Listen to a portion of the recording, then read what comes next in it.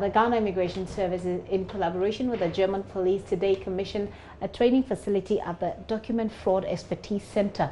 According to the Controller General of Ghana Immigration Service, Kwame Suatichi, the ultra-modern facility will boost the capacity building of personnel of the service and other stakeholder institutions that work in partnership with the Immigration Service.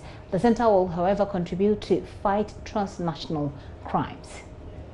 Operation is in the area of information exchange on document fraud related issues and applicants.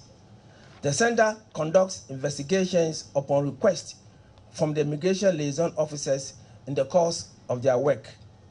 There is also a strong collaboration on training programs for both parties.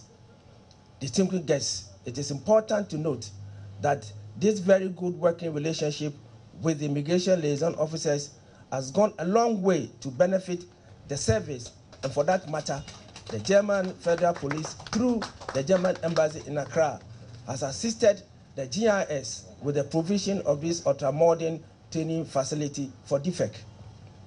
The center, which is manned by 16 officers and men, with 4 whom are document 2 experts, gazetted by the government of Ghana, have been remarkable in the judicial process by serving as prosecution witnesses in courts of competent jurisdiction. I am very hopeful that the commission of this ultra-modern training facility will boost capacity building of personnel of the service and sister stakeholder institutions that collaborate with the GIS.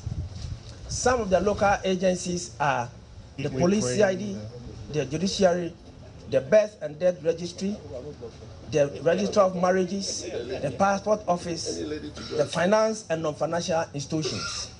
Ladies and gentlemen, it is worth mentioning that the work of the center contributes to the global fight against terrorism, money laundering, human smuggling, trafficking, drug trafficking, and other transnational crimes.